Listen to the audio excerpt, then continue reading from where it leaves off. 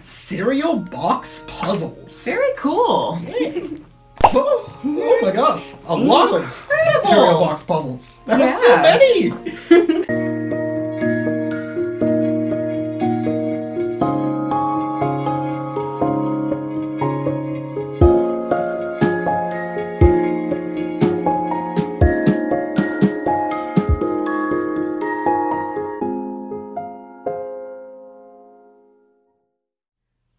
Start your day with silly and safe. Start your day with sassy and sage. Sincerely, simply, seriously cereal. Everyone's welcome here. Hi. New Sorta Cereal. Ooh, what are we doing today? I don't know, but it's gonna be fun. Hi everyone, I'm Maxwell. And I'm Brianne, one of Maxwell's moms. Welcome to Seriously Cereal. Episode 426. Seriously Cereal is made possible by viewers like you. And by Blue Legacy, a volunteer-run nonprofit dedicated to bringing people together. Find out more at www.seriouslycereal.org. That's right, Spoonie. If you like to eat your cereal dry, then you're a snacker, like our buddy, Bowler. Hello! Hey, Bowler. Or if you prefer your cereal with milk, then you are a spooner, like our pal Spoonie, who's also Seriously Cereal's director. Each month we create episodes with a theme. This month's theme is Sorta Cereals, so things that are inspired by cereal but aren't cereal. because cereal inspires a lot of products. Yeah, and we've definitely found some unique Sorta Cereals this month. It's the word of the day. Unique. Something unusual or unexpected that has no equal. Unique. It's the word of the day. From your friend, Sunny. Bye. Thanks, Sunny. Today we are reviewing cereal box puzzles. Very cool. Yeah. Oh my gosh, a lot of cereal box puzzles. There are so many. All right, Spoonie, time to talk. Oh my goodness.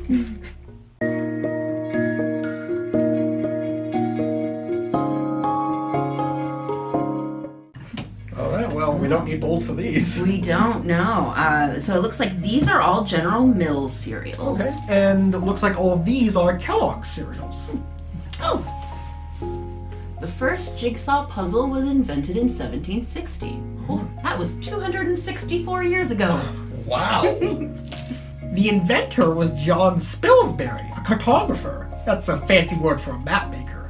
What he did he took a map and attached it to a piece of wood and then cut it into pieces to make a puzzle. Do you like to do puzzles? Let's see what our friends have to say. All right, Spoonie, time to share. Hi, I'm Jax.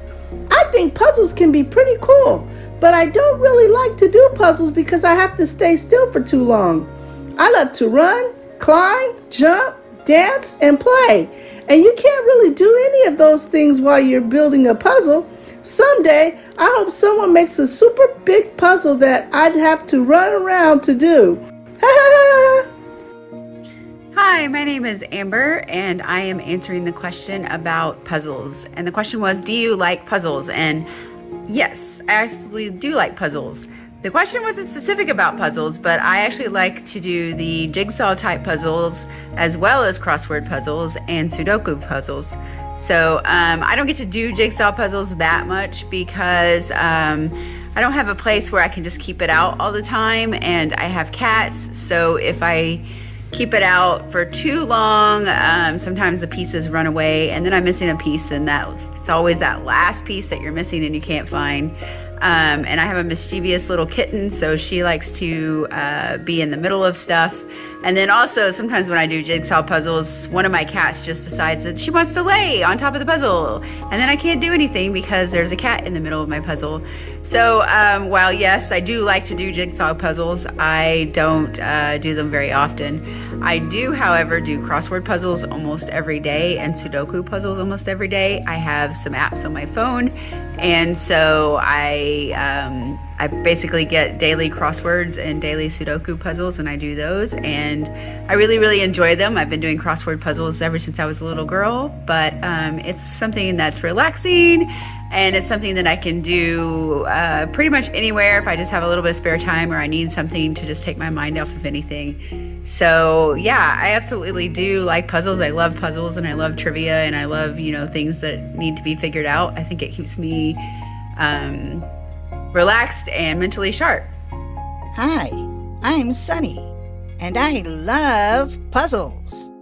I especially love puzzles of nature, like a forest on a sunny day, or a lake on a sunny day, or a beach on a sunny day. I guess I love sunny days. Oh, hello there. This is David. Do I like puzzles? Yes, I love puzzles. I love doing jigsaw puzzles with my kids and grandkids where you work on it all together. Except that two things annoy me.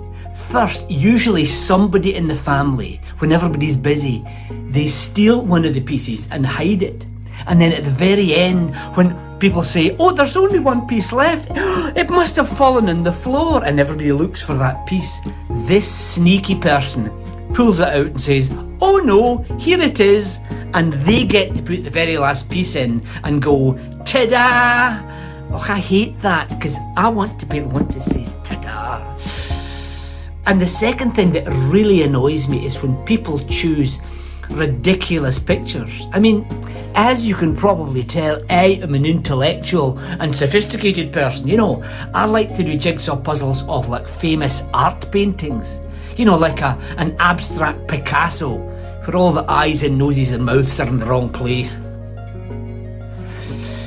But some people choose the most ridiculous pictures to do, like a flock of yellow canaries looking for lemons in a field of daffodils. I mean, every piece has got yellow on it. It's just impossible. No. So no, I will not do a jigsaw puzzle with you, because I'd be looking to see if you were the person that had stolen the last piece. And especially I won't do it with you if you choose one of those ridiculous pictures, like a family of polar bears looking for bowls of vanilla ice cream in the snow. I mean, every piece is going to have white on it. It'll be impossible. I hate jigsaw puzzles. I do. I just hate them.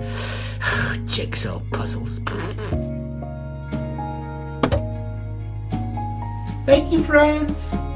What about you? Head over to seriouslycereal.org and click the mailbox to send us a message. Yeah, we love hearing from you. Nutrition time. For Chameleon, puzzles don't have nutrition facts. Haha. No nutrition facts this week? Not a problem. I wrote a poem instead. Red berries are red. Blueberries are blue. Too much added sugar is bad for you. Thank you for the poem, Forkamillion. You're welcome. He's a poet. We didn't even know it. Oh, hey there, Spider. Hey, Bowler, you have some price information for us? I sure do, Maxwell. What you're reviewing today costs, and there are servings. Let's figure out how much each serving costs. Divide the price by the number of servings. Ta-da! Math is awesome. Thanks, Bowler. Thank you too, Spider.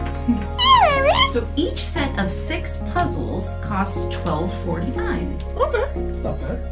Alright, so these, the Kellogg cereal box puzzles, are made by Spin Master Puzzles.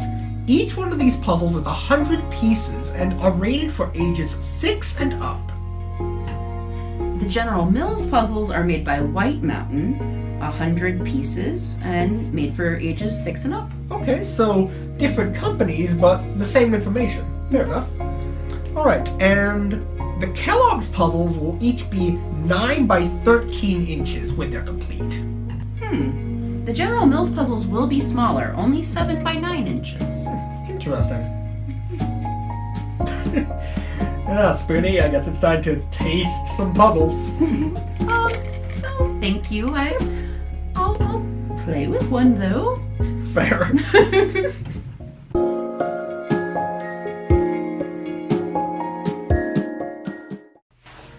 Okay, so these all came in a pack together. It was like wrapped up with plastic, and it even had a fun little like cardboard border around them that kind of mirrors the actual like mini cereal 6-packs. It's actually very fun. But inside each of these boxes is the actual puzzle, which comes in these little plastic bags. Very nice. All right, and then this one came in its own box, kind of like more of a classic puzzle box, you know, that kind of like hard, thicker cardstock.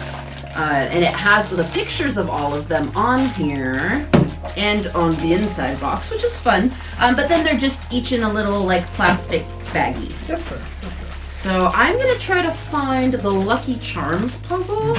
You know, because cereal marshmallows. Yeah. I love them. And I guess I'll do, since I already have it open, the Fruit Loops puzzle, because as you all know, fruit is my nemesis. This kind of feels like a little bit of an extra challenge because I have to figure out which puzzle is which. Yeah. Alright, we'll just move all this out of here. Alright. I think we are just about ready. Alright, and let's start.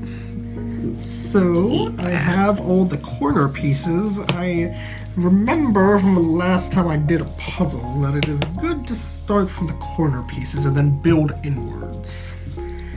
And we're trying something a little new this time so you guys can actually see what we are doing. So, I have to say I do like the, just while I'm searching for the next piece, I do like the, definitely very high quality images of the cereal box. I mean, look at Toucan Sam's feathers, look at that. Yeah, mine is also, I would say, really nice, very bright, clear pictures. The biggest thing I'm noticing is that your puzzles actually look like they're like jumbo size, like the puzzle pieces, which is great, especially for younger kiddos. It's easier to pick them up and hold the pieces. Yeah, that is true. And really, you know, visualize what you're doing. These, the General Mills puzzles seem to be just kind of standard puzzle piece size. Yeah. Well, they fit together very nicely. You just found the next piece good. Right here. That's good. Right. I will say, though, as detailed as it is, choosing Fruit Loops for this may have been a mistake, because this, like, it is not exactly distinct to what, like, around the edges. Like, all the art is actually kind of like in the middle. Like, I'm just kind of going off of Toucan Sam's, the reflection of his feet right now. But I do like that the little boxes, or in the General Mills puzzles case, the full box, the like art kind of also doubles as like a reference. Yeah, which I find super helpful. And that's actually why I think they have them printed on the inside, is that on the outside box you can't actually see all of the picture, because they have their branding and information on it, but on these you can see the whole thing, which is cool. And actually, some of them you can even see the side.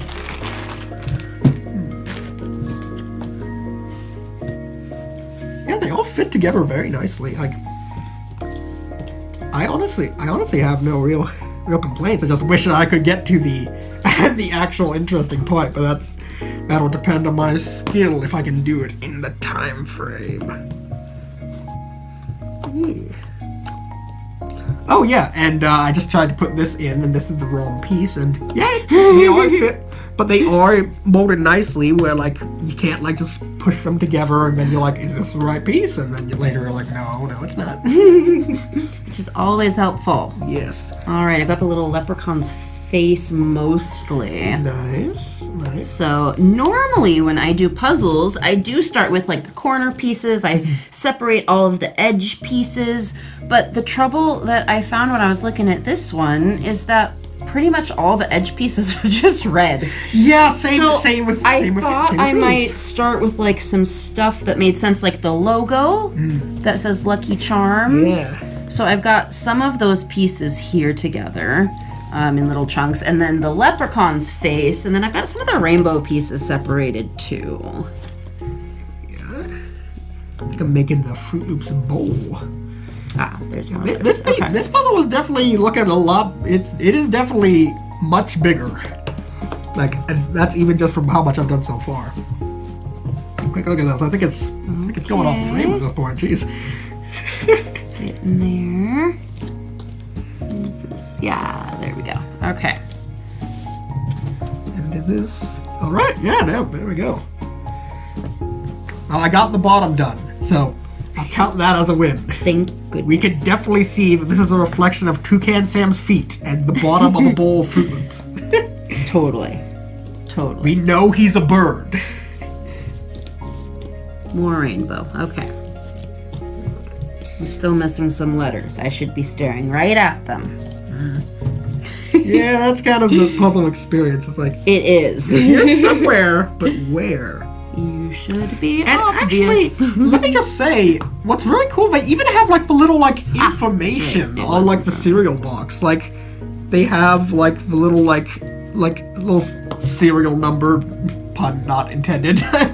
I don't know if that's the proper term, but yeah, they have a little product number. They have like the actual logo. They have, I'm pretty sure. Well, okay, they don't have like the nutritional information, but check they that have out. like the Kellogg's logo. That's just real nice. Very nice. Yeah, we definitely can see here who is the puzzle master. Well, no, you got the whole bottom piece. I don't have any row intact. I just have part of the logo and part of the leprechaun. I think we both win. That's how I think puzzles work. Everybody wins. Okay, but look at that. We're out of time. I'm not really sure if I know what my score is. You want to like take a walk or something? No, I have no idea what my score is. I don't think I'm actually gonna know until I can finish this puzzle. So. Okay, I guess that works. I don't. Yeah, what can we do while we finish up these puzzles, though? We'll contemplate our score. Oh, good idea, Spoonie. All right, we'll let's finish up these puzzles, and when we get back, we'll give you our scores. Time to create.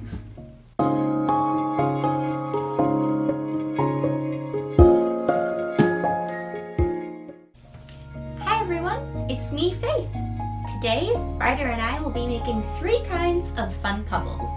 A Spoonie and Bowler puzzle, a puzzle from a photo, and a puzzle from a drawing. Let's get started.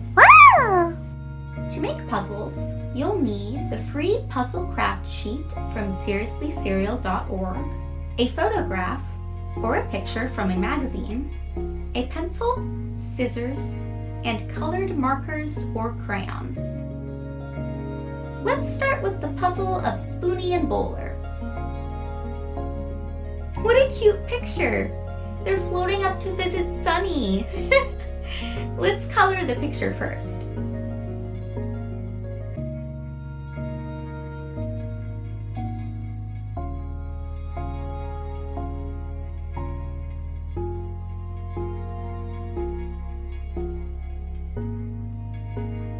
Now we'll cut out the frame.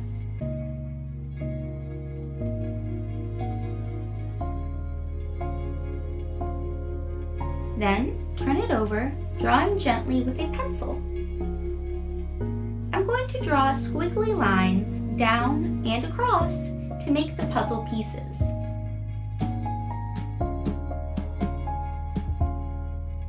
Then I'll cut out the pieces.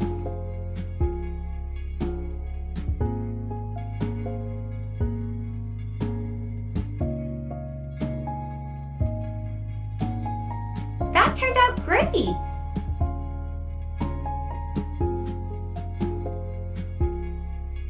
Now make a puzzle from a photo. We'll use this photo of our friend Jack's Lightning. Make sure to ask a grown-up if it's okay for you to cut apart a photo before you do it. And if you don't have a photo, ask a grown-up to help you find a picture in a magazine that you can use. Turn the photo or picture over. Use a pencil to draw 2 squiggly lines down the middle, and 1 more squiggly line from top to bottom. Then, carefully cut along your lines.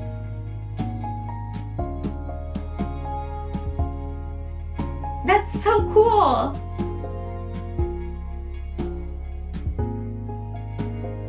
Last but not least, let's draw a picture, then turn it into a puzzle. This blank puzzle is perfect for making your own. I'm going to draw a spider because she's so colorful. When you're done drawing, cut out the puzzle pieces and build. Wonderful!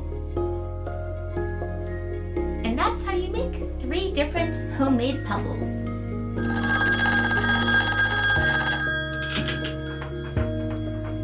Hello? Hi, Maxwell and Brianne. Have you figured out your scores yet? Great!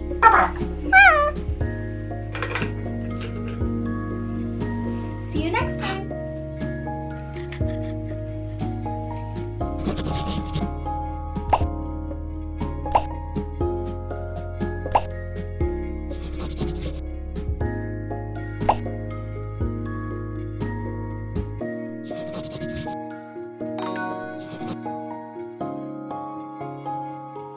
Thanks for watching, everyone. Did you know that everyone who makes Seriously Cereal is a volunteer? We are. You can find out more about the show at seriouslycereal.org. Because Seriously Cereal is safe for kids, YouTube turns off comments when we post episodes online. But we love hearing from you. Go to seriouslycereal.org and use the mailbox to send us a message, and we might read it in a future episode. Find Seriously Cereal every Saturday morning on YouTube at seriouslycereal.org and on public access television. See you next time. Bye! Start your day with silly and safe. Start your day with sassy and sage. Sincerely, simply, seriously cereal.